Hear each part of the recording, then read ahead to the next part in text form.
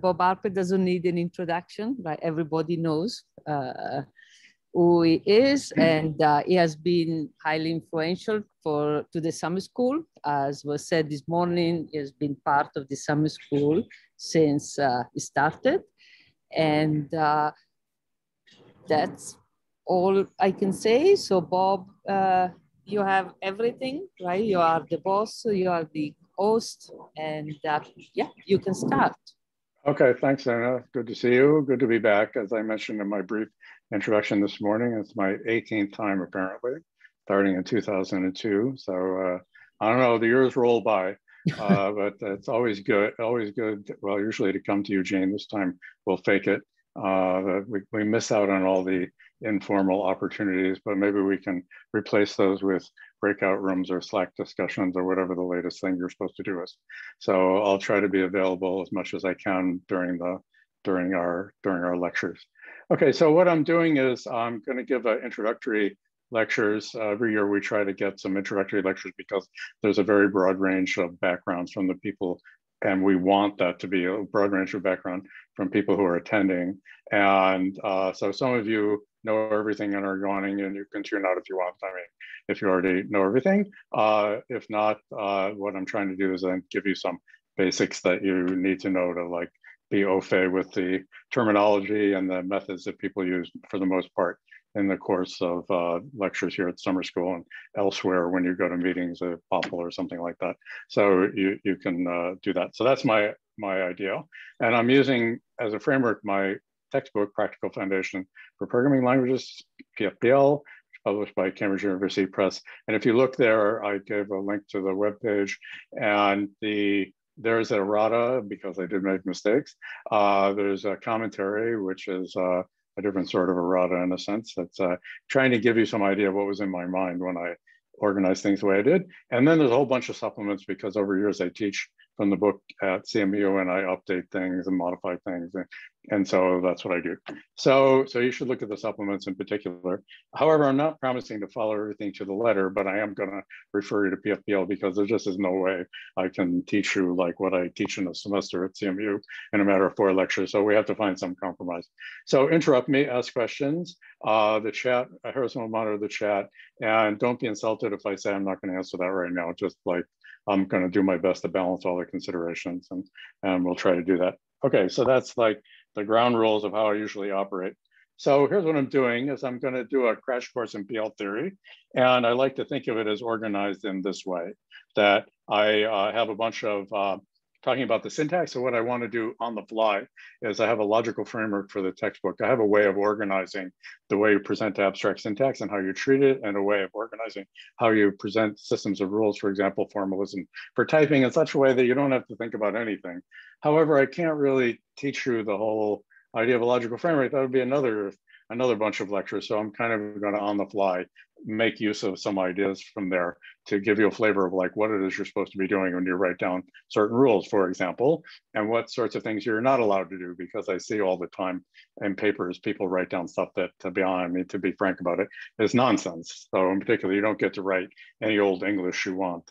That's like, no, that's not what is going on. So I'll try to explain a little bit of that. So we explain the syntax, which is in terms of binding structure. So we have notions of binding and scope. Then what I call the statics, which is, well, what you think it is. So it's an inductively defined formalism, typically for typing, but I'll also use equations a little bit this time for reasons that have to do with where I'm going, which comes up in the next slide. Then I talk about how to execute things using principally Plotkin's method of structural operational semantics. So that's like a favorite thing that I use. So this is called structural operational, if I abbreviate it there, semantics, or SOS, yes. You'll be saying SOS possibly, but I'll get used to it. This is the best method, period, for writing down the dynamics of a programming language. There is nothing better, in my opinion. Or if there is, I don't know about it. And I kind of think I would. So what we'll do is be using SOS. So SOS works by defining a transition system on states, and what kind of states will vary as we go through my lectures. Eventually, one of the things I'm doing is states are going to turn out to be processes. I want to connect up everything with process algebra in a certain way. So I'm going to do that as I go along. Then I won't spend a lot of time on this, but there's generally an idea that if you're writing down a language, you just specify the syntax and the statics and the dynamics, that you ought to do it in a way that makes sense. And so the minimum criterion for making sense is called safety, which is saying that they cohere, the statics and the dynamics cohere. If you like, the static can be interpreted as a prediction about what will happen with the dynamics. And the minimum criterion is that they are coherent in a certain sense, which I will explain. And believe it or not, almost every language out there fails this most rudimentary criterion. Haskell does not satisfy this criterion.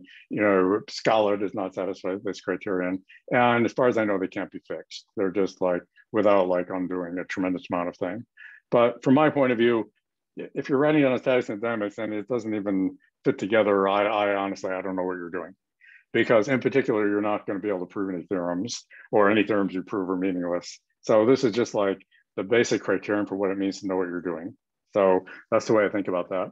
And then I think I won't have time to be able to devote any lecture time to this. But then besides the coherence criterion, we want to say a lot about program behavior, and in particular notions of equality of programs, which fall under the rubric of the general theory of logical relations.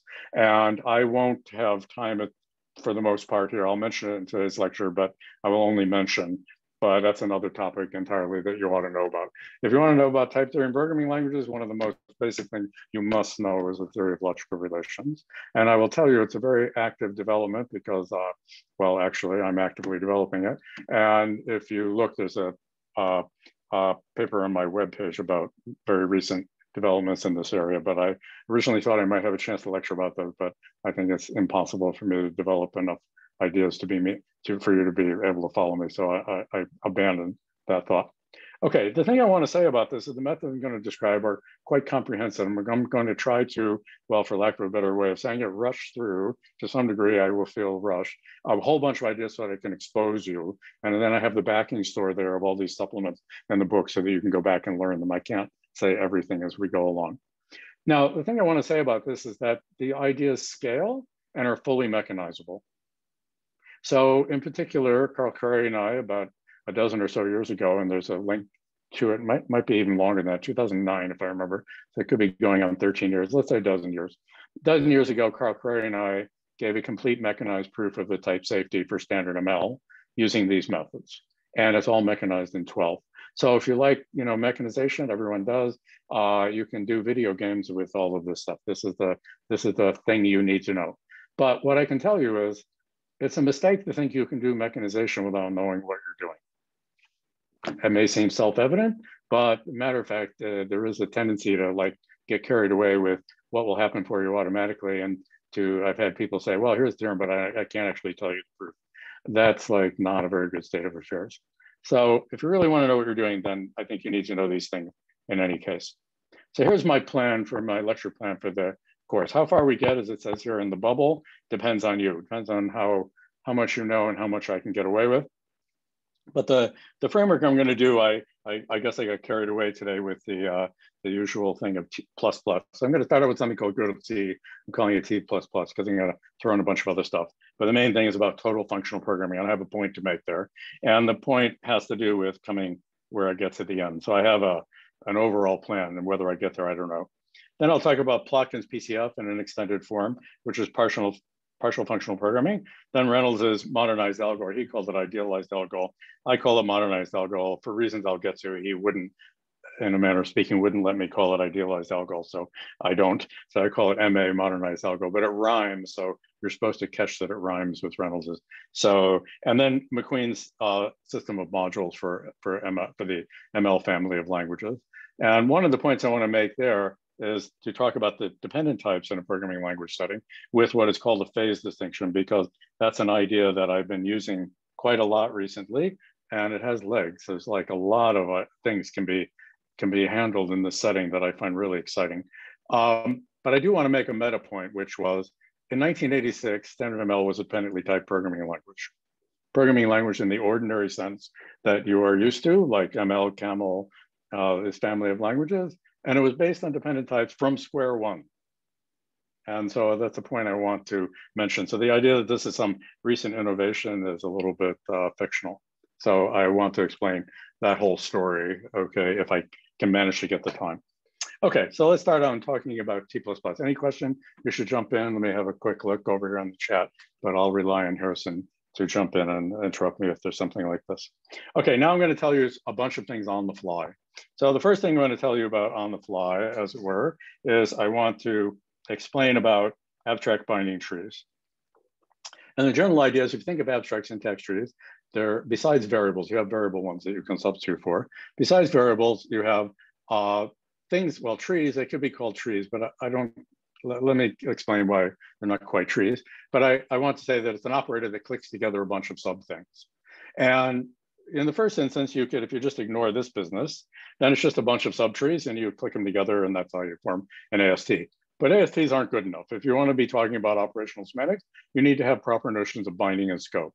So the idea is that in each argument position, I can bind one or more variables. That's the x1 through xn bar there, which are bound in that argument position. And that's illustrated here, where I have here and I have here are the two binding operators in question in Gödel's T. So my idea is that I just have a syntax in which I tell you like this. The types are included amongst ABTs. I write them in infix form. I'm fairly liberal about what I write on the board, but officially everything is our terms in a logical framework that I have in mind. So that's what's happening. So, okay, so that's the idea. So here's the syntax. I have zero and successor. I have a recursor, which is the functional programming analog of a for loop. So the idea is I'm going to run something as many times as you say here with some natural number, as I'll explain, and I will iterate with this clause, and that will be the base case. So that's what's happening. And then I have lambda abstraction and application, and everything is identified up to alpha equivalent. So here's a point that I'm kind of expecting you, let me not do that, kind of point that I'm expecting you to get, which is you're supposed to understand what it means to identify things up to renaming of bound variables and what is mentioned by capture avoiding. That's a little nasty thing that happens to me. Let me undo my erasure there. I didn't, what's going on here? All right, as I want to do capture avoiding simultaneous substitution. So that's the thing that I'm interested in here. If you don't know what that is, it's spelled out in the book and you ought to learn that. I can't spend, this is an example where I have to kind of blow through certain things, just tell you what they are. So I take all of the pieces of abstract syntax are really alpha equivalence classes. And when I write down a particular one, I'm choosing a representative. And then implicitly, I always choose the representative to be as convenient as possible. That way I don't ever have to worry about things like capture and stuff. So that's the entire idea. Another use for alpha equivalence is to model perfect encryption. And I'll get back to that a little bit later, where we can talk about security applications. If you set it up properly, I'll show you how to do that. Okay, good. So now I'm going to work at define what the statics is, and I'm going to put everything in what I'm going to call local form. Because this is the briefest thing, and it's the closest thing to what happens when you write them down in a logical framework. What it means is that I'm going to use turnstiles here and there, but not everywhere, okay?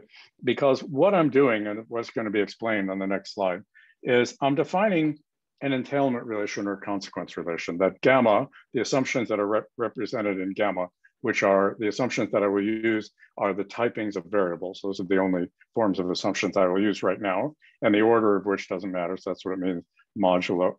God, that's annoying. Okay, that's what it means by modulo order. I have this double click thing, and when I touch my pen twice by accident, it switches to like erase. So that's what keeps happening to me. I should probably turn that off if I knew how to do it.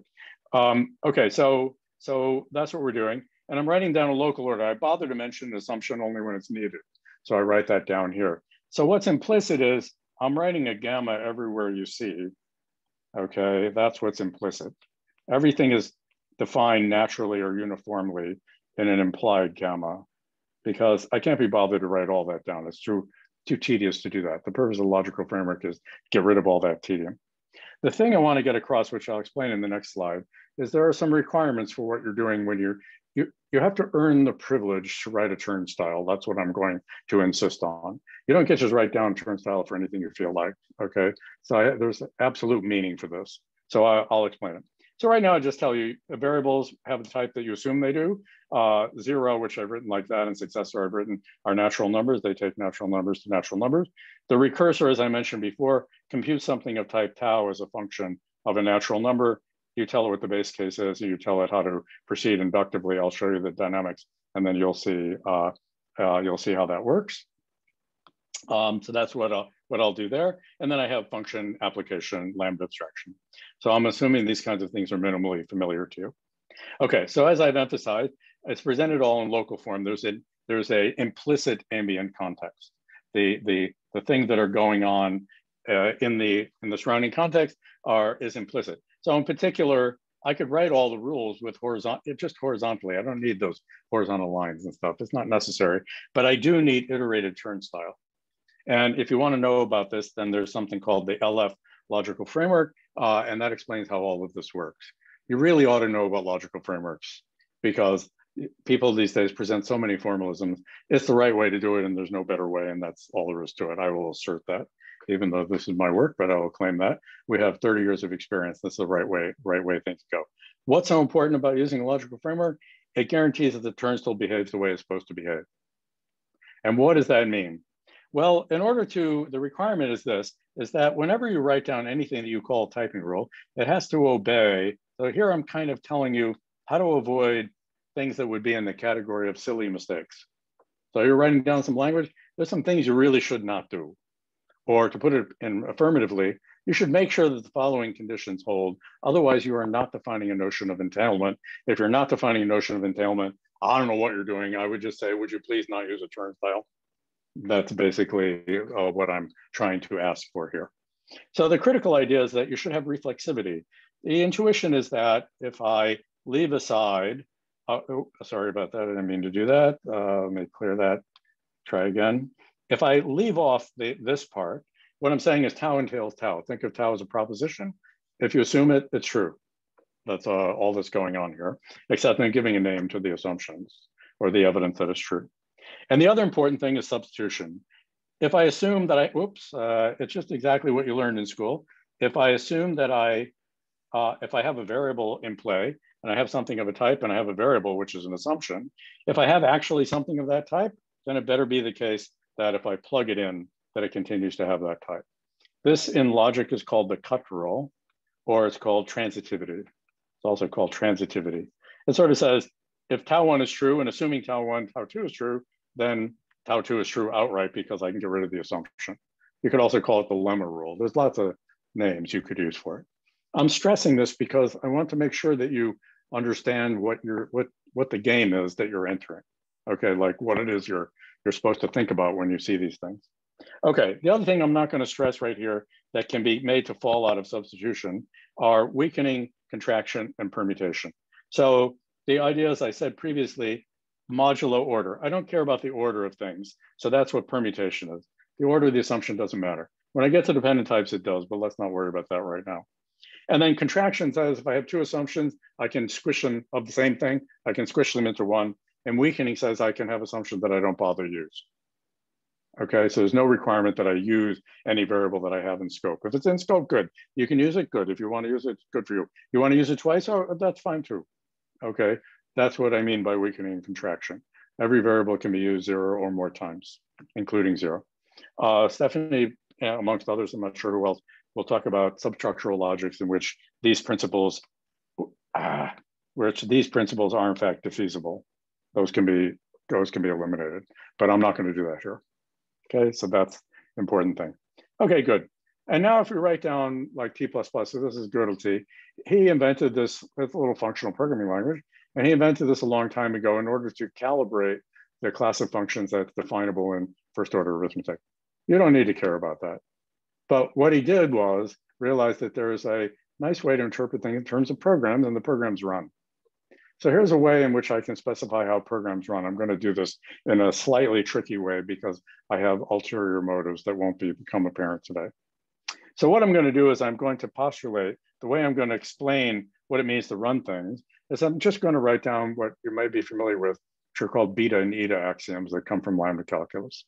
So I'm just going to write down these things as equations. I'll explain about directing them and turning that into an execution model later. But for right now, let me just say I write down certain equations have to be true, this equational theory. So for example, if I run the recursor on 0, I get back the base case. That's what's being said here. If I run it on e+1, then what I'm going to do is run E1, the body, but the recursive call X is replaced by the recursive call on the predecessor. That is, this is E plus 1, then I'm running it on E. So I can run the same computation on the predecessor if I use X within E1. That's the idea. So I can just write it out very simply like that. So these are just the beta rules. The natural numbers, which are in play here because the principal argument to the lim form is a natural number. The natural numbers are an example of what's called a positive type. If you know anything about polarity in type theory and logic, it's important. With positive types, I can only ever, for practical purposes, I'm telling certain white lies, but I will say you can only ever, knowing that that's a little white lie, asterisk, ever worry about what are called the beta principles. How do we take an elimination applied to an intro, elimination applied to an intro form? That's the idea. Whereas with the negative connectives, such as arrow, I can have both a beta rule and also a unicity rule, a uniqueness rule. That comes back a little bit later. Okay, one way to think about this, let me just mention it, you know it. So if you apply lambda, what do? You plug it in. It's the most elementary thing. It's what you learned literally in elementary school. When you wrote down a polynomial, it was lambda abstracted on the variable, and you plugged in for x and you calculate. That's exactly what is being said here. And then there's this idea of the uniqueness.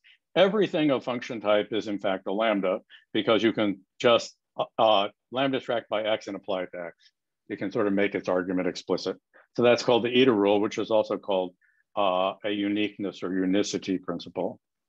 Okay, that's what has happened here. And this is called an inversion principle using Genson's terminology from proof theory. Okay, now if I go back to NAT, why do I not have eta rules for NAT? Well, one way to say it is, well, the whole premise of natural numbers is that there's more than one. So I can't say they're all like 0, and I can't say they're all successors because neither of those things is true. So I don't want to do anything like the eta rule. Whereas with the negative types, there's only one way to form it, is the lambda. And then I can say, well, you know, as a matter of fact, the way I can tell you there's only way to form it is I can just say everything is lambda. So that's what I'm doing. So that's all that's happening here. Okay, I'm going to need that idea of equational theory later if I get to dependent types. That's my reason for doing this. So I'll explain that here. Now, if you're worried about how to run things, then I will give you a quick explanation of how you might run them. And this is another example of an inductive definition. And this is really derived from Marx and Liff's most famous and influential paper called Constructive Mathematics and Computer Programming. And this is from the first draft that I have handwritten, is 1976. I think it got published in 1982, if I'm not mistaken. You can find that paper by Per Martin Liff, who's the founder of constructive type theory. I mean, he's the guy who gave us our lives, you might say, in a certain sense, because and in this paper, he elucidated the connection between programming languages and type theory, which back in the day was like weird and wonderful. And I can regale you of stories over beer about going to Popple and people like condemning you because you're talking about types, because there's nothing more irrelevant than types, a completely stupid idea, and why you're even talking about that. You are from a different generation. You're like, well, what are you even talking about? The entire subject is type theory. Correct. But it took decades to get that through, even at Popple. So you used to have to apologize for writing inference rules on a slide when you gave a talk at Popple. I swear to God, that's true. Okay. And then you had to worry about getting flamed to death by certain people. One of my favorite people in the world, who I won't name, said, I'm interested in every aspect of programming language except for types. That's what he told me when I met him. So I proved him wrong. That's why I won't name him. Okay, so here's a way to evaluate things. I tell you what are the values, when are things, and how do we evaluate? It's a very simple-minded thing. And I give it by an inductive definition. An inductive definition says, well, the relation I'm defining, I should have said this earlier, the relation I'm defining is this least set of pairs in the case of EV that are closed under these rules. That is, it must contain everything, every one of these rules has to be contained under these rules. And oh, I should have put one more rule, which I kind of forgot here. So let me do that, which would be if V is a value, then it evaluates to itself. I forgot that one. That's sort of the base case, if you will, of an evaluation rule. So 17 is 17, there's nothing more to do. Okay, so that's the idea. Okay, so you just write them down. So How do I evaluate an application? I evaluate the function, and then I plug in the argument for the bound variable and I evaluate that. Yes, I'm using here what is called a call by name interpretation. As homework, you can do it for call by value. Figure out what call by value even means in the setting and try to do it for call by value. You will have two independent choices. You'll have a choice of what to do here. That will come up. And you will have a choice about what to do here. That will come up. So you should think about doing that. Okay, and then, so that's how you evaluate an application. How do I evaluate a recursion? Well, I have to evaluate the thing I'm recurring on. And if it happens to be 0, then I do whatever E naught said. I wrote ... here. I didn't feel like writing out the E naught x dot E1 over and over. So E naught is there, evaluate the base case. Otherwise, you evaluate, you do the substitution instance I referred to earlier, evaluate that when E is a predecessor, or is a successor of E prime, and I run it on E prime. So that's a prime there. That's a simple way of doing it. So it's a lot like a for loop. If you just keep counting down, that's all. You keep counting down every time you do another copy of E1. So it's very, very straightforward. Okay, good. Now here's something you can prove that I'm not going to prove for you at the board today. I decided because I have other axes to grind, which is uses the theory of logical relations. You're going to need that here. This is not going to be easy for you to prove. Here's a really nice exercise for you. It's a really fun homework exercise. You can work it out. This theorem says, if I have a closed term E, so this is closed, I could, if I wanted to write down, oops, I used epsilon for an empty context, I'm pretty sure. So this means it's typed in the empty context, so it's closed. So I'll emphasize that this is closed. Those are the only things we run. I want to say every closed expression has a value. Moreover, if you take the equations I stated, you'll be able to show that that expression is equal to its value. You can do the calculation like you did in elementary school with polynomials. You could evaluate them by equational deduction. So that's what I'm saying here. This may seem self-evident to you. In a certain way, it is self-evident, but you're going to have a hell of a hard time proving it. Of course, unless you already know about logical relation. So here's a really nice exercise here. I think it's really fun, which is to try to prove this theorem, just this one. Try to prove that theorem, that if E is of type tau, then it evaluates to a value V for some V. You should do it. You really should do it. The only possible strategy is to go by induction on typing, because the typing relation is inductively defined as the least binary relation or ternary relation closed under the rules with gamma and ternstile and E. Okay, I take the smallest one. Therefore, I need to show that this property that all obeys, that all of the rules, this property is closed under all the typing rules. You just look at the premise of each rule and you try to prove that this is the case, and then try to derive from the premises, the inductive hypotheses, you try to derive that you can get that the conclusion evaluates to V. So for example, one of the rules back here, where did it go? Back here, tells us that 0 is a natural number, and it evaluates to itself because it's defined to be a value somewhere or other. There, it's defined to be a value, so it evaluates to itself, and therefore its value has type nat. Oh, good. That one was really easy. As soon as you get to things that involve a variable, however, you're going to find yourself in trouble. Okay, and what I want you to do is think about how you might prove this theorem, and then I'll come back to it if you like, because it's a super useful exercise to carry out for yourself. So what is an exercise in? Strengthening the IH. You should be really good in strengthening the IH. You can, if you're careful, I've set this up for you so that it's not too hard to figure out what you have to do to strengthen the IH. So I'm not going to say any more than that. So you're going to have to prove something stronger than this. What you're going to have to do is you're going to have to introduce a property. We'll call it R of V. So, or I could call it P for predicate. If in the case here, it would be R of E1 and E2, a binary relation. But I'm going to have either a unary or binary relation. And the idea is going to be it's going to have to be a bridge between. So what you're going to do is you're going to go from E colon tau. You're going to go up to this property P. It's going to be P tau of V, or you could write it PE tau. It's indexed by the type tau. That's the critical thing. Okay, the critical thing. So this is defined for things of type tau, and then this will be enough to tell us there exists a V and E evaluates the V. Okay, that's what's going to happen. So this is your strengthened IH. And I'll give you a hint, which is that P tau of E is defined by induction on tau. That is, in this case, you're going to define P nat, and you're going to define P tau 1 arrow tau 2 in terms of P tau 1 and P tau 2. Because those have already been defined, and then you make the arrow. So you're going to need that. And then the nat has to be defined outright because that's an atomic type. There's no constituent types there, so you're going to have to do this. IH equals inductive hypothesis, yes. So I just noticed that somebody mentioned that. So I write it out, strengthened inductive hypothesis, which I will almost always write IH. Okay, so this is what you're going to do, and see if you can do that. It's a very good exercise. You will learn a tremendous amount. And it's not all that hard. Just keep your wits about you.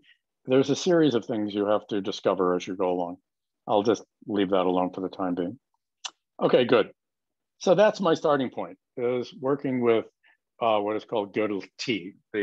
I don't know why he called it T, but I only recently learned something that I probably should have known a really long time ago, which is that the reason Girard called his system F is because Gödel called his T.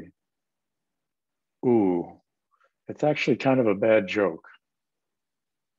I only recently learned this. And as soon as somebody told me this, I thought, how did I never think of that? Because I never knew, why is it called system F? Well, because Gödel was called T. All right, and the point was that Girard was extending Gödel's ideas to a richer logic, to second order logic. That was the idea. And the purpose of his formalism was to deal with similar issues to what Gödel was dealing with, except to do it for second order logical systems. Okay, good. So now what I want to do, okay, so good. I should pause to see if there are any questions of what we've been doing so far. I realize I'm going at a clip, but I'm trying to draw trying to find a middle ground here where I'm not losing you, but I am interesting and intriguing you enough that you're going to be annoyed and say, well, let me go figure out what he's talking about. So that's my goal. Okay, so please ask questions. We'll take a moment to do this.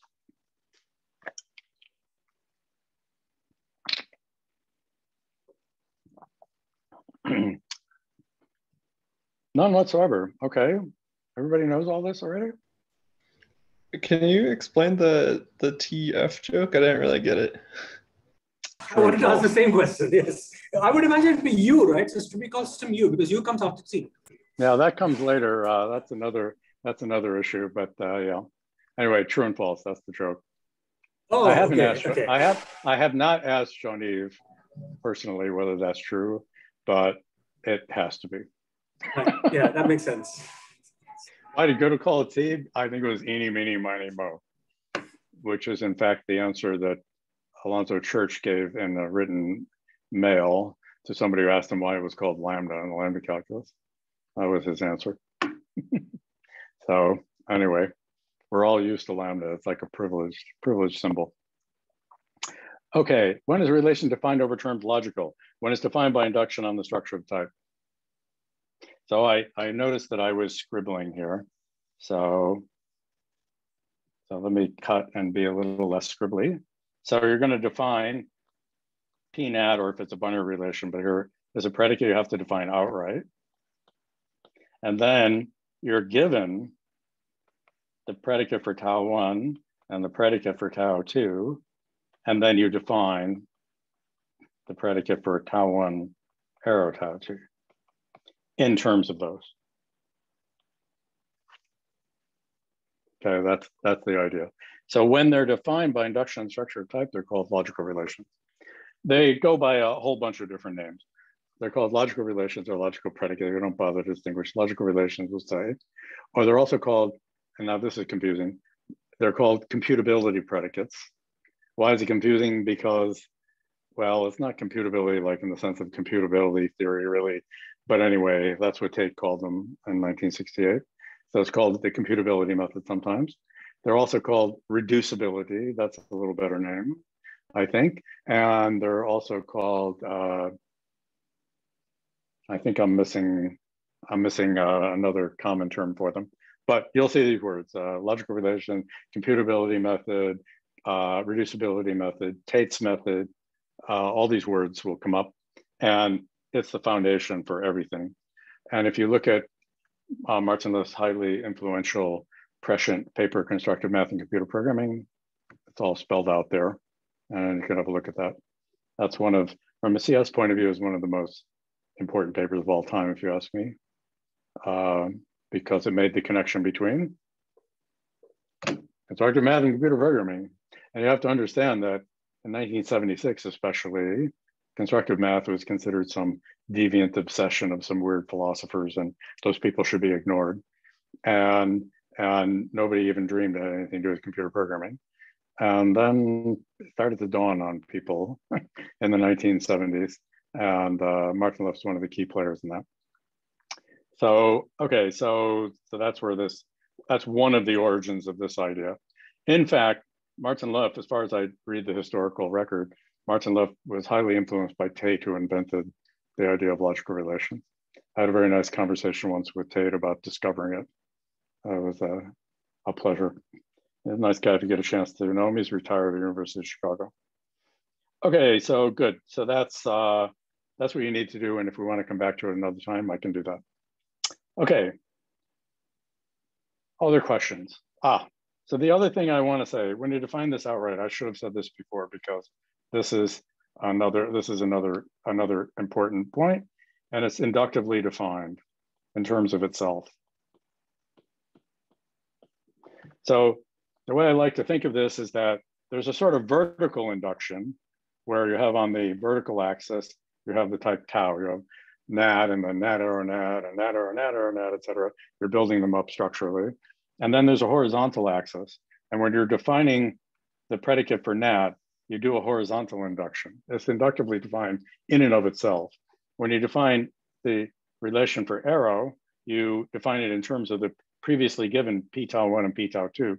So the induction is vertical in this regard. So I think of the method as using both horizontal and vertical. If you have trouble with this one, that's okay. I'll be very happy to tell you how to do that easily. But after all, it's characterizing the behavior, the termination behavior of things of natural number type. So you could imagine it involves some kind of an inductive argument. Okay, that's enough for now, and I can come back to that another time. So that's how you would prove something like this. And by something a tiny bit fancier, so this is what I was outlining you would do. And by being a little bit fancier, you can actually prove that you can deduce the value of any expression. Okay, so that's what happens when you're in this very simple setting. Okay, that is, you only have functions in natural numbers, and the way you compute with natural numbers, you have to count up to n. So it's intuitively clear, but you'll be surprised how difficult it is to prove. It's intuitively clear that you can't write any infinite loops, but try to prove it. Very, very instructive. Okay, so that's what I want you to do here. Okay, now the next thing, which I wrote here as exercises, but I can amplify because I don't want to completely lose you, I just want to intrigue you, is we can extend this, and what I mean by T++, and for reasons of what I need, future things I need in the future, I would suggest that you consider, or we consider as we do it here, the extension with products, which is another example of a negative type, and also with sums, which is in some sense the canonical example of a positive type. So you have the flavor, so I'll say this is somehow comparable to NAT, and this is somehow comparable to arrow. That's what is going to happen here. Okay, what do I mean by a negative type and a positive type? Well, the idea is the following, if I want to say that briefly. The idea about a negative type is, if I go back here, well, let's just say it, I'll just put it up here. So negative means that the elim form determines is primary. You see, and positive means that the intro forms are primary. That may not help you very much, but here's what it means in computer science terms. So I want to write this. Okay, so that's a good rule of thumb. What do you mean by positive and negative types? Positive types are characterized by what goes into it. So natural numbers, 0 and successor of another one. That's what you care about. And then the recursor is parasitic on that fact. Okay, I hope you can get the feeling. With negative types, you don't care what the thing actually is. You only care that you know how to run it. You know how to call it. You know how to apply it. So what is that doing for you? If you think in terms of a negative type, like arrow being negative, what it means is it builds in a foreign function interface. The whole idea of an FFI, which sounds like some horrible, nasty engineering mess, is actually built right into the semantics of type theory in the sense that nobody cares what a function really is. All you care about is it obeys a call and return sequence. So it inherently open-ended and accommodates foreign function interface. If you've ever studied any computability theory, then that's where oracles come in. Okay, if you've ever studied oracles, maybe, maybe not. But I like to think of it in terms of an FFI. It's sort of nice. One thing that's kind of nice about type theory is I can point to all the spots where like all sorts of crufty but important engineering issues are handled by the theory. That's the like really beautiful thing about type theory, is it handles everything, okay, in a very nice way. Okay, good. So products, I can explain to you what I mean, but the idea is going to be, we have binary products, so a set of ordered pairs, if you will, or the type of ordered pairs, where you have a component from tau 1 and a component from tau 2. And if I have an ordered pair, I write E.1 and E.2 to project out the left and right components. Okay, get them back. And if you now think what's important in type theory, very often I should be using the ephemeral that so that it goes away. Okay, so we have order pair and we have projection. And whenever you're in type theory, in situations like this, you want to be careful to account for not only the binary case, but you want to also account for the nullary case, the case where you don't have a product of no things. So just like in arithmetic, a product of no things is the multiplicative unit, 1. Okay, so that's what's going on here. And it contains only one element, which is normally written the null tuple, because it's the ordered, n tuple, the ordered 0 tuple. And you can see right there, all 0 elements, components are right there in front of you. So I write open and close angle bracket. Okay, that's what's going on there. So you could write those down. You can look them up in PFPL. I don't think it's best use of my time to review that. The thing that I think is important, and I will review with you because it's so important, is the treatment of sums. One of the most characteristic features of languages designed by, and I'm going to have a nice homework exercise for you coming up, so I'll be sure to amplify this. One of the really nice things about languages that are designed on the basis of type theory is they get certain issues correct that no other programming language, that people keep flailing around and screwing up decade after decade after decade, never learn, which is that common programming languages, in particular, all of the object-oriented languages, completely screw this up and don't give you sums. And yet it's like one of the most important concepts in programming. Any of you who have ever written any ML code or Haskell code know this perfectly well. It's totally dead obvious.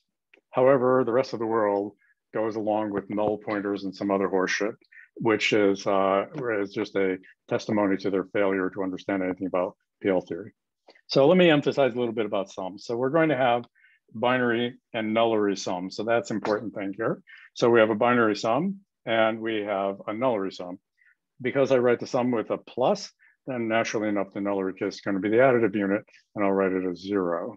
And I'm going to explain that, and this should have been written, I'll write it 2 case here, and I'll explain myself now in order to be clear with you. I'm being a little bit explicit here because this is a point where beginners get very confused about sums. It's a bugaboo in programming languages since forever. So I want to make sure that I'm clear enough on what I'm doing. So what I want to do is I want to say, well, if I have an expression of type tau 1, then I can inject it. So this is called the injection into the type tau 1 plus tau 2.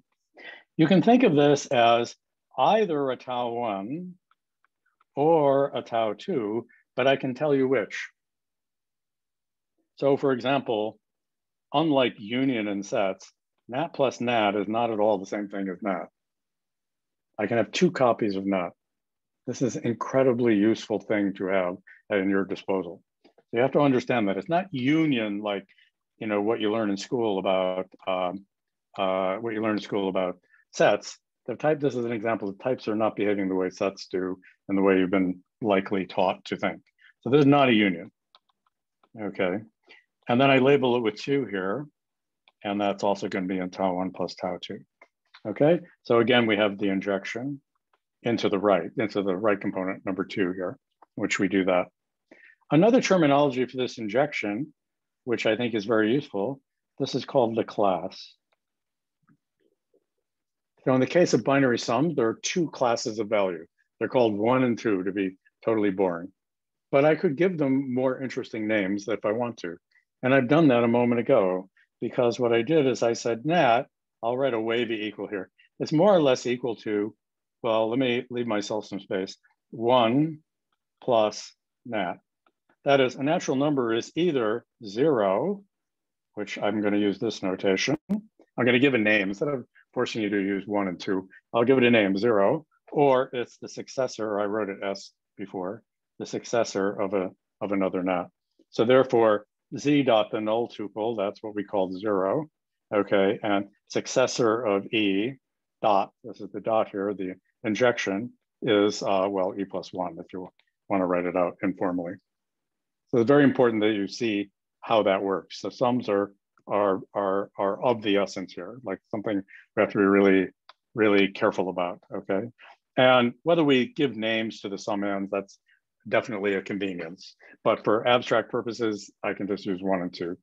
It just makes Blackboard life a little bit easier. That's the idea. So if I have 2 possibilities, then what is the, of creating a value of some type, then what do? I'll write it 2 case. I have a reason for doing that. And I'm going to write it like this. And I could label it with a tau. And the idea is that if you give me an element of the sum type, then what can I do with that guy? Well, I can branch on which sum and is it in, because it's either in the left or it's in the right. If it's in the left, then E1 takes care of that and computes a tau out of the left-hand data. And if it's in the right, then E2 computes a tau out of the right-hand data. And now you've covered everything. And the important point is this is it's exhaustive. And I'm going to give you a nice homework exercise that will drill home the importance of this exhaustiveness condition. In other words, there are 2 possibilities here, and the case analysis covers both of them.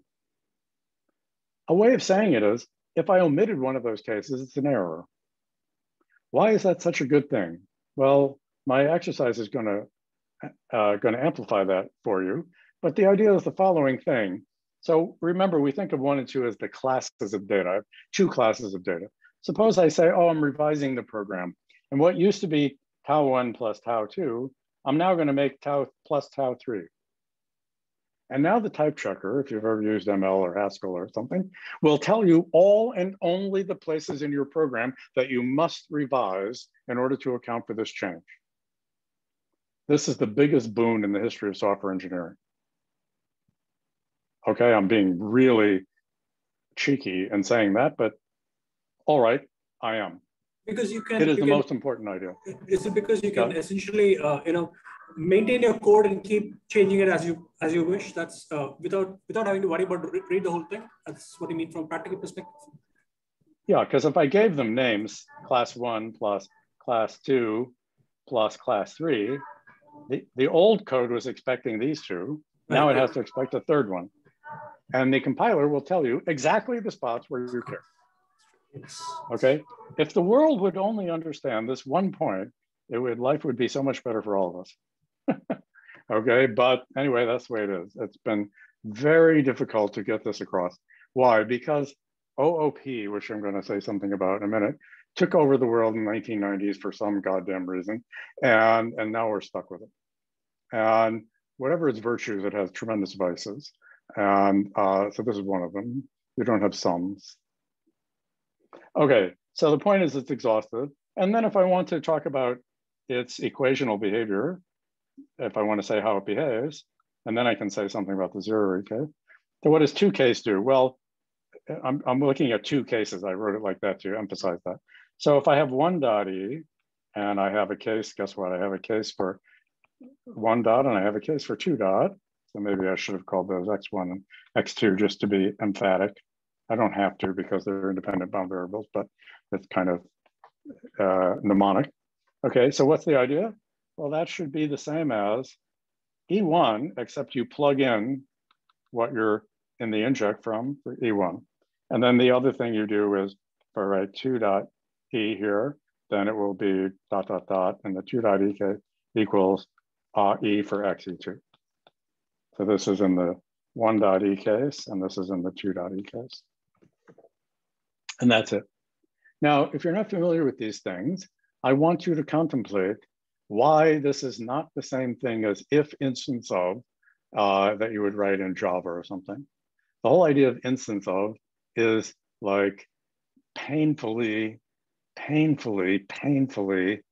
naive and leads to a bazillion bugs in code that you use every day.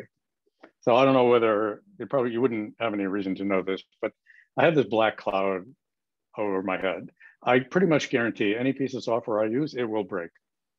I go to my bank website and log in and say, click on pay my bills, I get a stack backtrace with a null pointer exception. I kid you not, okay? This has been going on for decades. I mean, I should make money at this because merely by existing, I make all code break. So, and so I know where these kind of bugs come up, and these kinds of things, if you don't have some, that's a really big source of such mistakes. Okay, so that's the idea. And if you want, you can do as an exercise, you can define an evaluation strategy, do that for sums, including what I'm going to write in the next slide. And you can, if you're really ambitious, you can extend that proof I suggested for you to cover sums. It's not hard. You can even cheat. You can look it up in Martin's paper. So now let's just go back to the zerory case. So what about zero? The nullary sum. Well, it has no summands. It's the nullary sum. So there's no introductory form. There's no rules that say you have something of type 0. And since there are, then I'm going to have a typing rule that I call it zero case. If I do zero case of E, has no branches, and magically comes up with something of type tau when E is of type 0. Because you see, it evaluates E, I would say, and computes a value of type tau by case analyzing on all zero cases that E could be. So what does this tell you? Well, if I can push through the theorem, if you prove termination for sums, but in particular when you have zero and plus, then what can you conclude? There is no closed term of type 0. There's always variables, but there's no closed expression of type 0. Why of type 0? Well, because if there were one, it would evaluate to what? Well, there's nothing for it to evaluate to. Therefore, the case analysis is always vacuous.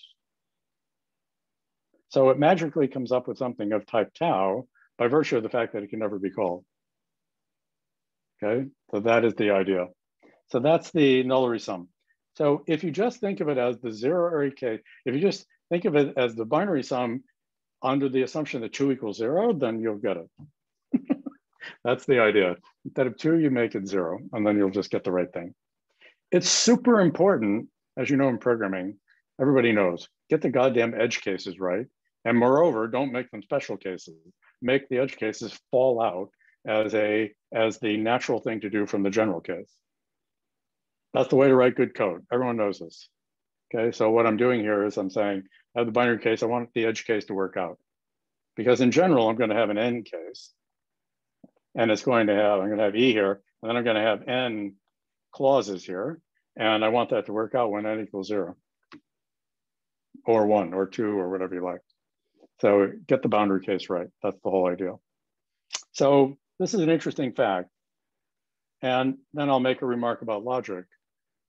The propositions as types principle, which was most fully developed by Martin Loeb, tells us that we can identify proofs with programs. It tells us that a proof of a proposition can be considered to be an inhabitant of its type. So if I think of the type 0, that's the type that has no elements. In other words, it's the proposition that has no proof. What would be the proposition that has no proof? Falsehood. Falsity, by the definition of what falsity is, has no proof. Okay, so that's the way of connecting this up with logic. So therefore, what is one from logical point of view? Well, it has an element that has no information. So what could it possibly be? It's true without there being any information whatsoever about why it's true. You just vacuously true. Vacuously true. That would be truth. Yeah, that would be the trivially true proposition. So we get this correspondence. I guess I should mention this now then, which I think is important, which is misnamed. I will call it the propositions as types principle. So what we get is a correspondence, and Martin Liff develops this. One, so that's falsehood, that's truth. And then we have something like we have arrow, then we get, well, I will write it with a different letter just to suggest, okay, it's implication. And then what happens with product? Well, that's that's conjunction. Because for this to be inhabited means you have an inhabitant of both sides. In other words, they're both true, okay? For this to be inhabited means you have one or the other. You might even have both, but at any moment you're going to commit and tell which one it is.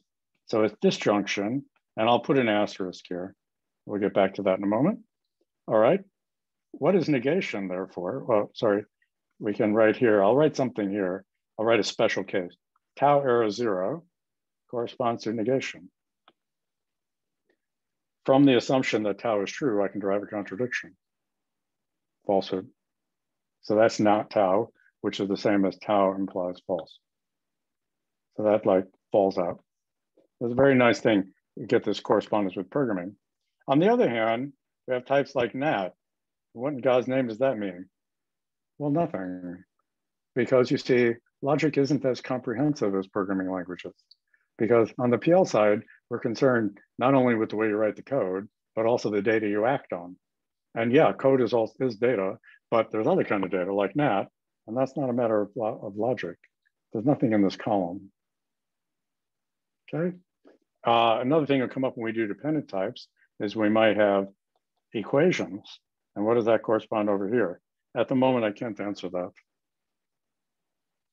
because I don't have the apparatus. Okay, but I just want to point this out to you. So this is the correspondence that Martin Liff brought out. And there's another version of this, which has to do with continuations, if you know about continuation. I won't have time in these lectures to develop that. Okay, but it's an interesting thing that Tim Griffin invented a long time ago in like 1990, 89, 90, I don't remember exactly, somewhere in there. Okay, so that's just a little bit a flavor of the correspondence so that you get these things work. These are the ways in which you know that, yeah, someone makes a remark about abstraction boundaries. I'll come back to that after class. It's a very good point. It's a very good point. Let me get back to that. Here with the asterisk, I'm not going to develop this right now. Okay, I'll just leave it. What I want to do is, what the asterisk means is this. I'll write versus, not phi, not phi and not psi, phi 1 and phi 2. Those are two different things. That thing and this thing are two different things. Even though in ordinary math, they're considered to be the same. Okay. You can prove a disjunction by saying, well, they can't both be false. But in this kind of setting, the primary notion of disjunction, let me use that word, forces you to say which one. And if you want to say they can't both be false, but by all means do. There's no problem. But don't confuse them, please. That's the message. The entire idea of constructive math is to make that work. And making that work is totally natural from the point of view of programming. So that's the link up. That's kind of what I'm telling you about in this lecture, just kind of establishing some groundwork that that tells you, yeah, establishing some groundwork for that connection. Okay, good. So that's the setup for the basic like polynomial types. And now I'm going to give you a homework assignment that you might enjoy, and then I'm going to press on from here. So are there any questions about the polynomial types, for lack of a better word? So these These things up here, for the evident, at least notational reason, if no other reason, these could be thought of as for the polynomial case, which in logic is called the propositional case. Propositional logic is concerned only with these connectives that I've written here. And on the type theory side, you might call them polynomial if you want, which are, because they sort of look, well, this one is a little questionable, but plus and cross and 0 and 1 certainly are familiar from polynomials. And then the arrow is like generalizing, the kind of generalization. Let's not worry about that too much. Okay, I put it in scare quotes. So I'm just trying to like make some connections without trying to make very precise claims. I'm doing that consciously just to pique your interest. Okay, so I will try to flag when I'm oversimplifying things. I do that for pedagogical purposes, and then I try to say, but be careful, I'm oversimplifying. So I think that's fair. Okay, good. So any other, I did mention dependent types, but I'm not there yet. Okay, so good. Any questions so far? So from a PL point of view, the thing I would just like to say is what makes Haskell or ML interesting, let me say half of what, I'll speak very loosely. Half of what makes them interesting is sums. That's it. Okay, that's it. Okay, another part of it is they're functional programming languages, which has a dual meaning. One is it has to do with not having effects or controlling effects, which I'll explain a little later. And the other has to do with being able to push functions around as data. That's hugely powerful. Okay. If you want to make a comparison, why nats don't exist in logic? Well, I don't want to say nats don't exist in logic. I simply wanted to say there's a type which isn't naturally, for like, excuse the pun, isn't naturally construed as a proposition, like nat, that's data. Okay, it's not a theorem. It's not something you would write down in a theorem statement, nat. No, that's data. If I had string, that would be data. Okay, I can't like make, I don't want to make giant thing, but I'm just trying to point out that there are more types in the world than there are things that arise from logic. That is for sure. So, another perspective on constructive math, which is informing this, is that you start with computer programming. The whole idea of a proof is a program, and now you build up logic on the basis of writing code. That's the whole idea. And from that point of view, math is a branch of computer science, at least if you're working constructively. Rather than thinking of like theoretical computer science as a branch of math, it turns it on its head and said, no, all you mathematicians, you're just doing computer programming, you don't know it. And the rise of type theory as the foundation for mechanized mathematics is proof positive that this is the correct perspective. So talk to, Georges Gontier or people like that, Tom Hales or Jeremy Avigad, or I don't know, lots and lots of people who do mechanized math at a very serious level. It's all done in type theory, which is all grounded in computer programming. So for me, this is like the coolest thing ever. This is what drove my career. When I was your age or younger, I learned about this. I thought this is the most kick-ass thing I've ever heard. Okay, this is like the best thing ever. And so that's like how I got interested in this. So good. Yes, you can stretch the meaning of proposition, so that's a proposition, and I don't wish to quibble about that. I'm simply trying to give you the lay of the land. Okay, there's no use in me like insisting on some distinction like that. Doesn't have any force, So, okay, so good. So that's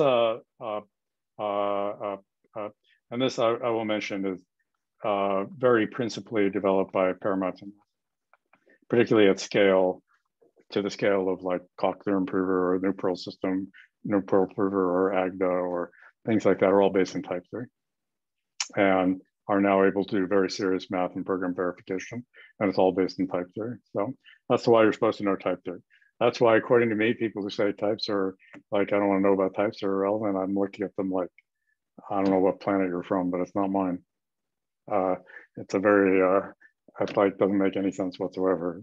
But okay, there you go. I'll come back to that. Come back to that a little bit later. Okay, so here's a a fun exercise for you to do, which is, this is in PFPL, you can look it up, which is the understanding dynamic dispatch. So dynamic dispatch is the thing, one of the main, like most basic things that is associated with object-oriented programming. The idea is that it's always misrepresented. It's misrepresented as you're supposed to be able to somehow dispatch on the type of your data. Well, that's wrong. That's not what's going on. It's the wrong, not the type. What you're doing is you're classifying your data with a variety of classes. That's the sum type. And then you're going to associate some functionality, some behavior with all possible choices, that is all possible instances of the classes we have around. So I want to define, they're called methods in this case, for whatever reason, functions, procedures, methods, whatever. So I want to have functions that can respond to an instance of any class of data that I have on the table. So the idea then is the following. You can read about this in the PFPL to get the background. But the idea is I'm going to make something what I call the dispatch matrix. Whoops, I'm going to undo that. I'm going to try to do this. So this is what is called the dispatch matrix. So the example that I use in the book, which is convenient for the purposes I have at hand, is in the book, I have two classes, which are points in the plane in rectangular and polar representations. So these are my two classes. So I have a point in the plane, and there are two forms of them, rectangular and polar. The type is point. The classes are rectangular and polar. And in each case, they take two arguments. It's just that when I mark it, so that, notice that the way this works out is you get r squared plus r squared. You get two copies of r squared because you either have xy in the sense of rectangular, or you have, it's usually written rho theta or something, right? In the case of polar. But however you write it, they're still pairs of real numbers. So what you need is the class to distinguish them, because otherwise you don't know, it's just a pair. 3, 4, what is that supposed to mean? Is that the x and the y or the rho and the theta? Well, you mark them. So you would, if you wanted to make that explicit, you'd say, I have a rectangular point, which takes two real numbers, or I have a polar point, which takes two real numbers. And then I have two so-called methods or operations, and they're called distance squared and quadrant. Okay, given a point in the plane, tell me its squared distance from the origin, and given a point in the plane, tell me which quadrant it's in the sense of, in the sense of the coordinate system you have at hand. Okay, so these are two operations. And the idea is that I want to make all of the operations work on all of the representations. So what I have is a matrix that says the ijth entry of the matrix is the behavior of the jth method on the ith class. So the behavior of distance squared on polar, the behavior of distance squared on rectangular, the behavior of quad on rectangular, the behavior of quad on polar. That's it. So I give a square matrix.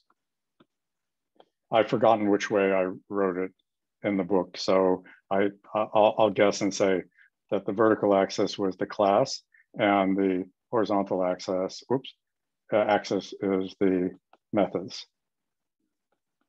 And then you have to fill in the square. You have to say, what do you do in that case? What is the distance for rectangular squared? Well, it's, x squared plus y squared. And here it's rho, and et cetera. So you fill these things out. Okay, so abstractly, that's the scenario. And now here's the fun part. You can reorganize this data if you use the equational theory I gave you. This is one of the reasons I gave you equations, is that this type, and this type are isomorphic, meaning I can write mutually inverse functions that go back and forth. Okay, that's the idea. And here's what I can do. What I'm doing is I'm saying, well, I'm going to represent the data in the dispatch matrix in two ways. I'm going to say, well, I'm going to call the items in question, we'll call them objects because that's what they're called. And there are two ways of thinking about objects. You can think of it as a tuple of methods, which is a common one that people try to encourage, or you can think of it as a tagged instance data. And the isomorphism saying it's all the same.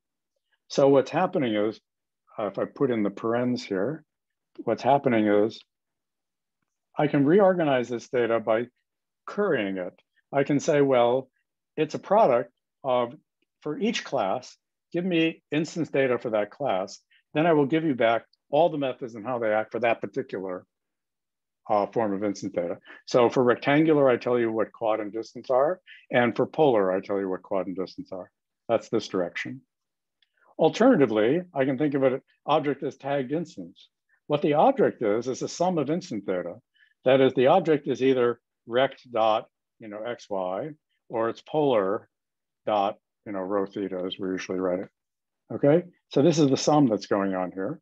And then what happens is the methods have to dispatch dynamically on the tag to tell you how to compute their answer. Quad, this is J, capital J is either quad or distance squared. So it tells you how to do the quadrant or the distance squared for each possible choice of point, which is a sum. Or I can do it the other way around. I can say, give me what your instance data is. And when I do a new, I will emit a tuple of methods that are particular to that instance. Boom, that's the idea. So this is a correspondence. And if you look at it, it's exactly analogous to the following logical correspondences, since I'm also mentioning logical correspondences. Let me put those in. So the idea is that I'll just write it out in the most elementary form possible. Let me think for a moment what I want to do so that I don't confuse myself. So I want to write out something like this. I'll do it with a square matrix. Phi1 implies psi1 and phi2 implies psi2.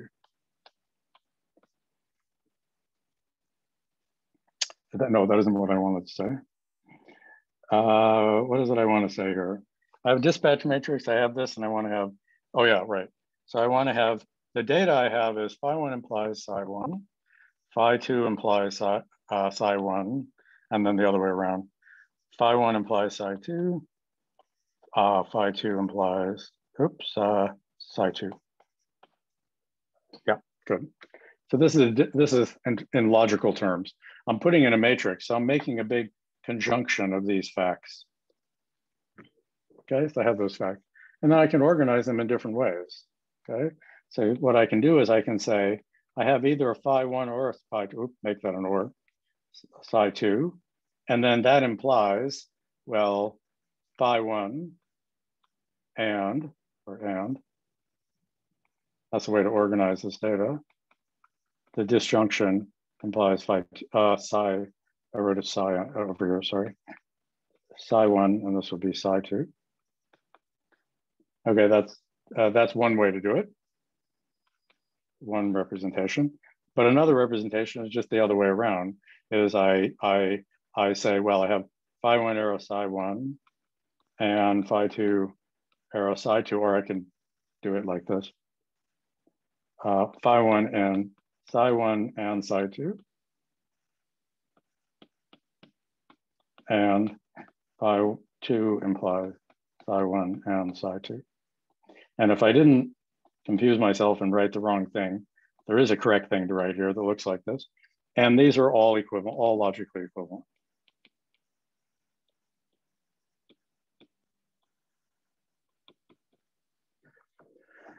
So what this means is that there's no difference between writing. In representation 2, the first part bracket, is it phi1 implies psi1 and psi2? Is that a typo? Okay, I don't know what I did here. I did this. Yeah, I think I wrote it right. Is this where you're asking? Was here? In representation 2, in representation 2, you've written. Yeah, it says if you have a phi1, you can give me both of these, and if you have a phi2, you can give me both of these, and you have both of that information. Then probably the second. Okay, maybe because if I have all of this data, then I can reorganize it in the following way: assume phi1, from here get a psi1, from here get a psi2, and then also I can assume a psi2, and then from here I can get a psi1, and here a psi2, and that's what I'm doing. And I'm having both of those. You have a slight typo. He's saying the second thing should be psi, not phi. The first conjunct, second in the conclusion. Oh, okay, yeah. See, I can't even. What happens to you when you're standing at the board? What happens to you when you're standing at the board is you can't even see something like that. It's just like the way it goes. Someday you'll find yourself in that position. Okay, sorry about that. I wasn't able to see your point. It's just what happens. Okay, so my point is that the organization of whether you want to think of it in terms of, projecting from an object the method or injecting the data into the class, well, I don't, to form the object, I don't care. There's nothing special about that. Okay, you can do it either way. Now the question comes up though, which I ask you to contemplate. So one is to work out these correspondences, show how to go from here to here and here to here and backward. Not that hard. It's written in the book, but you can mess with it. It's a programming exercise. Very, very easy thing to do. So it's worth seeing that you can reorganize things in this way. In particular, move all those over there or move them all over here. And notice that the product becomes a sum when it's on the left-hand side of the arrow. Okay, so that's important. So you can write your code in either form. And you can transpose between them as you wish. Now, a question becomes, what happens to you now when you evolve the code? What happens to you if I add more additional classes? Or what happens to you if I add additional methods? That's the thing to consider. This organization is going to be really good for you when you add additional classes, because it's going to tell you which methods violate it, which ones have to be revisited because they weren't able to account for the additional sum and. So you're going to get that checked.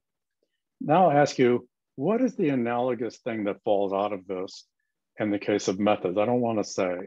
There's a notion of evolution that falls out nicely from this formulation. Yeah, I don't know what is the analogous thing to adding more classes? I want you to think about what you should do with methods and what is this organization doing for you in that scenario. So this organization helps you if you add more classes. What does this organization do for you? It does something important for you in terms of code evolution. I want you to elucidate that, because what I'm trying to get you to do is I'm trying to get you to think of programming problems in terms of type structure, because it's a tremendously useful thing to do and very powerful tool. Okay, so that's what I'm going to have you do. Okay, so good, have a look at those things. As I said, the answers are all available. So really just take it as fun and hack around with it and enjoy it.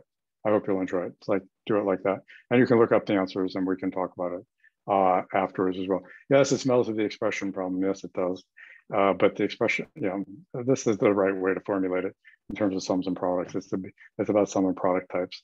Otherwise, it's a big yawn. But anyway, let's not worry about that. Okay, so, okay, good. So now what did I want to say here? Okay, so that finishes T++. So the features of T++ is, the main thing is that everything is total. That is, it terminates and it's pure. There are no notions of any kind of side effect. Well, I'll say what I mean by that in a minute. Everything is total and pure. One corollary is that the order of evaluation doesn't matter. Whether you do call by value or call by name, evaluation is immaterial. Not going to matter. So that's why I emphasize equational reasoning, because it's nice like that. That's going to be lost immediately, but I wanted to start out like that. And what I have is, I have products, sums, function types, and nat because Gödel did. You can consider, if you know about such things, the dual of nat, co-nat. I don't have time to talk about this, which is co-inductive. Nat is an example of an inductive type. It's the least thing closed under zero and successor. Co-nat is dual. It's the greatest thing that's compatible with looking at its head and looking at whether it's zero or not. If you know about that, you could work it out. If you don't, you could look it up in PFPL or the notes, or we could talk about it, but I didn't go into that at the moment. And then I'll just have a warning, which is you should know about the Blum size theorem.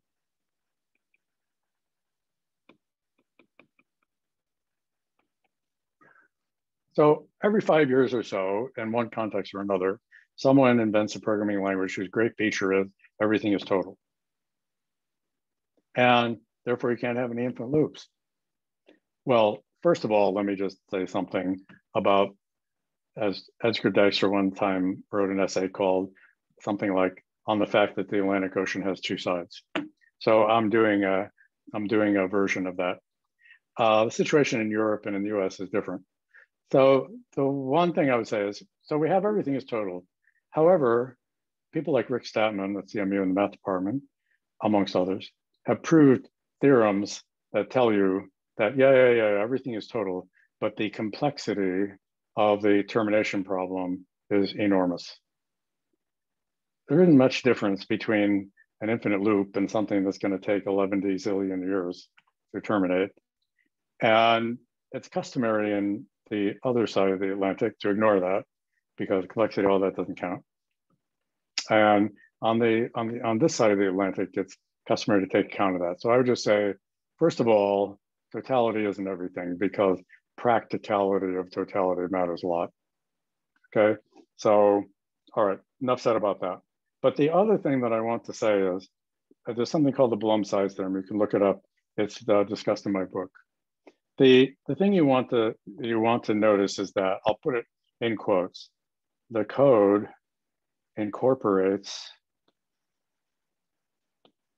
a proof of its own termination. If you're writing in a programming language that has only total functions, then it means you're writing the code in such a way that it's self-evident from type checking that it terminates on all inputs. Let's say it's a function. Well, first of all, think of the Collatz conjecture, if you know about that. You can't program in Gödel T because you don't know how to prove it. I dare say you don't know how to prove that it terminates. Okay, maybe you do, but then you'll be really famous very shortly. But apart from that, you almost certainly don't know how to prove that it's terminating because nobody does.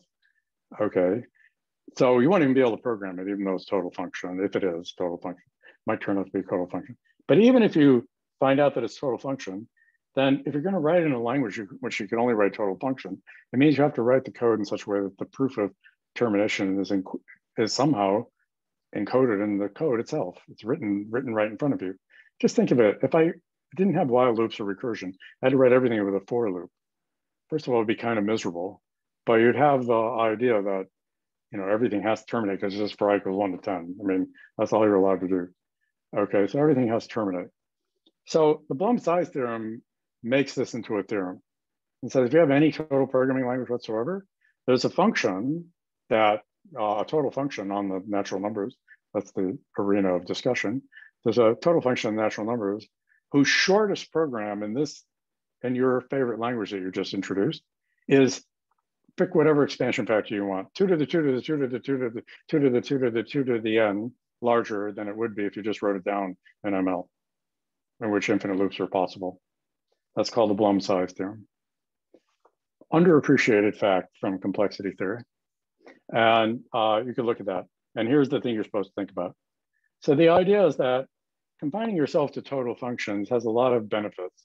But if you take account of the complexity of the thing, how long it takes to run, okay, that's one issue. And the other is the size theorem, that the size of the code is going to be horrible. Because intuitively, take the Collatz conjecture, 2-line piece of code. The proof that it's terminating is bound to be, well, one assumes, when eventually the problem is resolved, it's going to be some stupendously large proof. So if you're going to write that code in T or T++, you're going to have to incorporate that proof into the code. You're not going to want to do this. Okay, so you should at least know that there's this limitative thing. And I'll just mention that. There's a little bit more on that in the book if you want to look at it, but you can do it.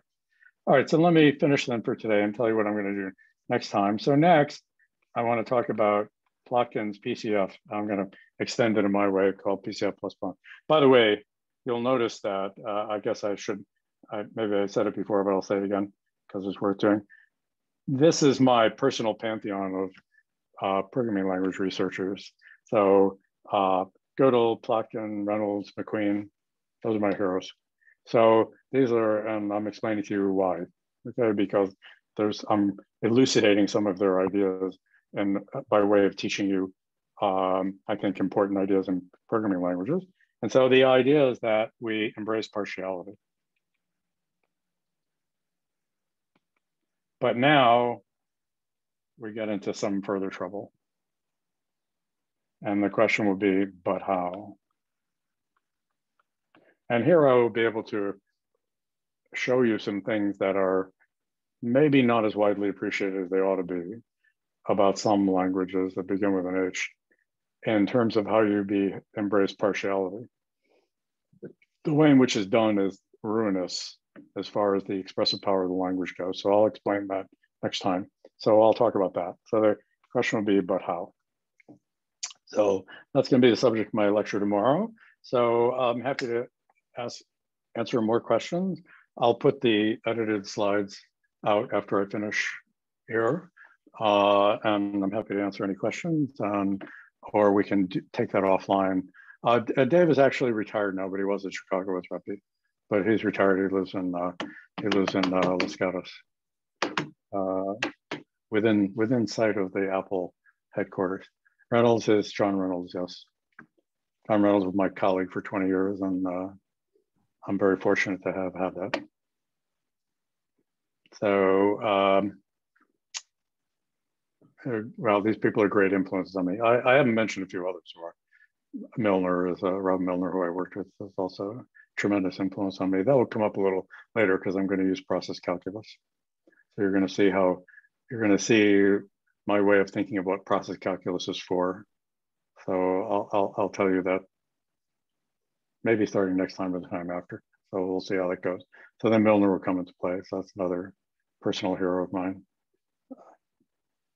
And I'm not doing denotational semantics. So unfortunately, I don't think I'll find a way to get Dana Scott into it. But at least these lectures, I won't be able to do that. But no slight to Dana. It just so happens that this year I won't be able to do that unless I think of something. And so another personal hero of mine. But all of it derived from Lambda. So Church is my academic great-grandfather, I like to point out. And Alonzo Church is my hero of heroes. So the guy who invented the Lambda calculus, amazing. Okay, good. Can I elaborate further on math being a branch of computer science? Well, okay, thank you for not ratting me out. I talk to Dana regularly. I'll tell him that I mentioned this so that I deprive you of the opportunity. Let's see. He's living in Berkeley now. He retired a number of years ago. Someone said, elaborate on math being, well, the only thing I can say right now, given my circumstances, what I've developed so far, is that the provers that you know about, many of the provers that you know about, Coq, Lean, Agda, New Pearl, possibly I'm missing some, but those are certainly biggies, are all based on type theory, every one of them. And people such as Tom Hales or Georges Gontier, many of their collaborators, I don't mean to omit people as a slight, I just am naming a few names that I think are prominent, and are mechanizing large bodies of very sophisticated math using those provers. It's all based on type theory. And so for me, that's just my personal thing is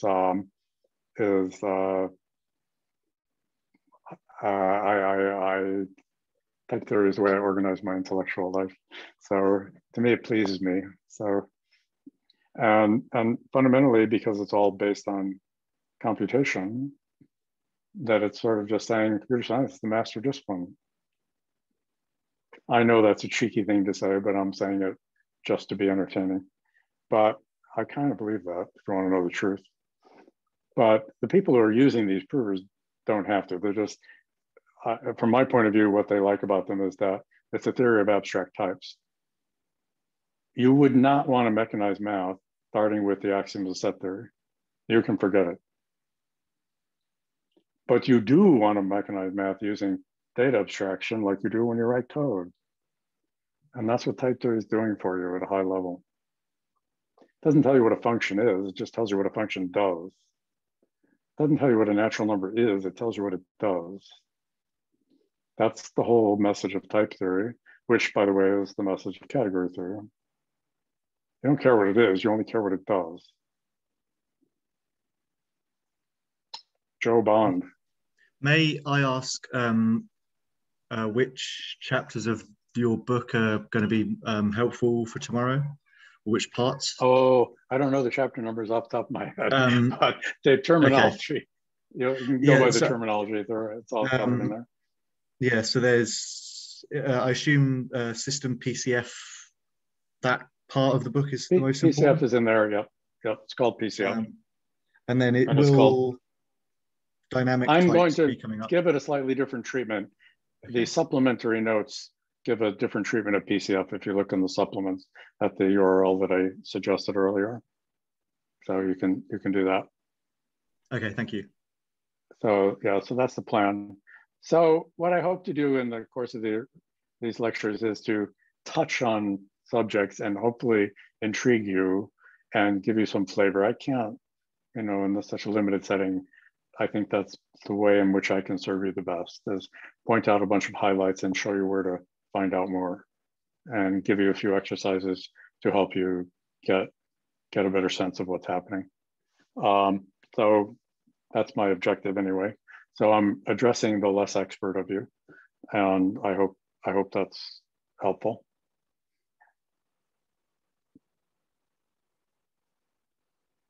Yeah, somebody's asking about commuting conversions. I guess I don't want to go there at the moment. I asked you on slide 1. I'm allowed to not answer your question.